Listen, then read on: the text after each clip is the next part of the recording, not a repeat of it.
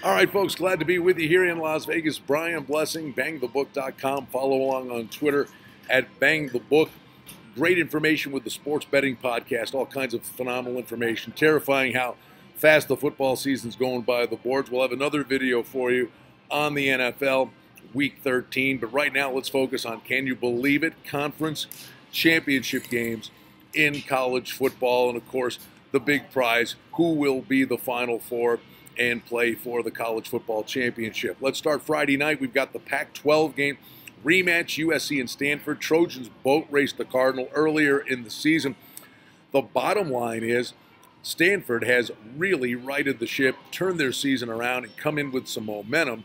We'll see if it's a different scenario than it was earlier in the year. We did see USC open a 3-point favorite. This game did move up to 4, and the total on the game that are looking for points, 57.5. They're betting it to the over. That game is up to 58.5.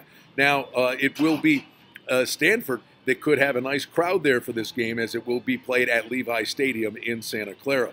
Let's go to the AAC championship game. Oh, you like points? This is the game for you.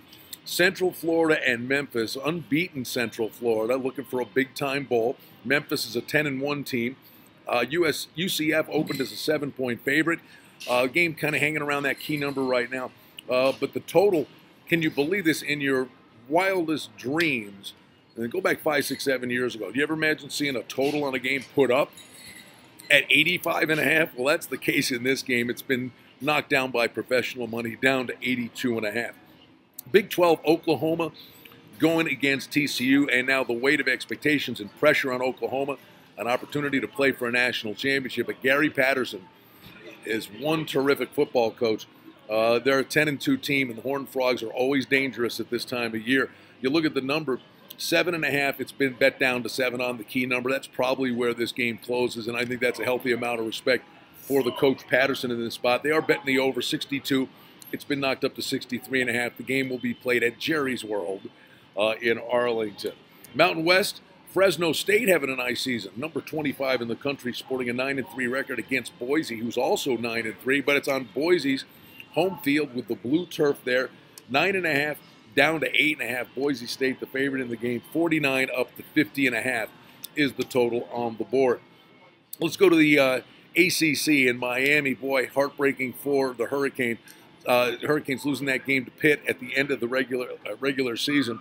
They come in 10-1, but probably now too far on the outside looking in against number 1 Clemson. Clemson, a 9.5-point favorite. They're betting the under to a degree. 47.5 is the opener. 46.5 is the number to game to be played in Charlotte.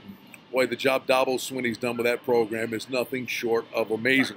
In the Big Ten, Ohio State it's up to 6.5. There's a lot of love for the Buckeyes in this spot. And here's the crazy thing. They're number 8. Wisconsin's number 4. And Ohio State is the favorite. The game to be played, Lucas Oil Stadium in Indianapolis.